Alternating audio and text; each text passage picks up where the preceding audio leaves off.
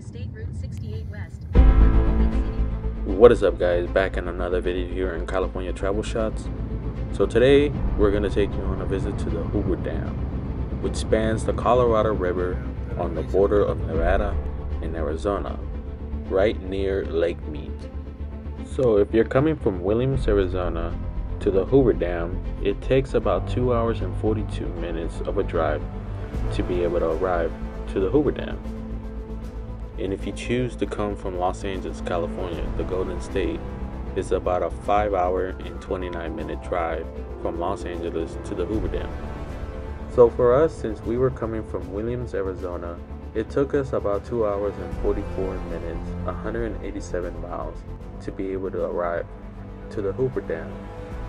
So basically we had to enter Highway Interstate 40, which is the east and west highway in the United States, and driving west on Interstate 40 all the way until arriving Kingsman, Arizona, entering Highway Route 93, going all the way up on the border between the U.S. states of Nevada and Arizona.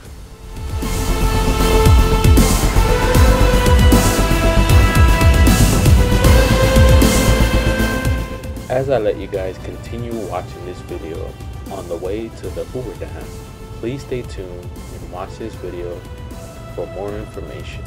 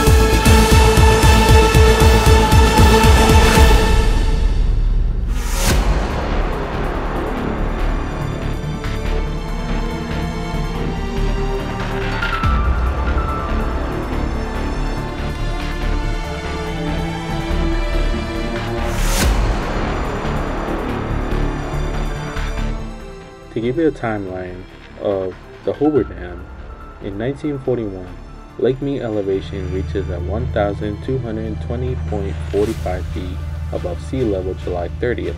The lake is 580 feet deep, 120 miles long. The spillways are tested August 6th for the first time. The dam closes to public at 5:30 p.m. December 7th, and traffic moves over the dam with military convoy for duration of World War II.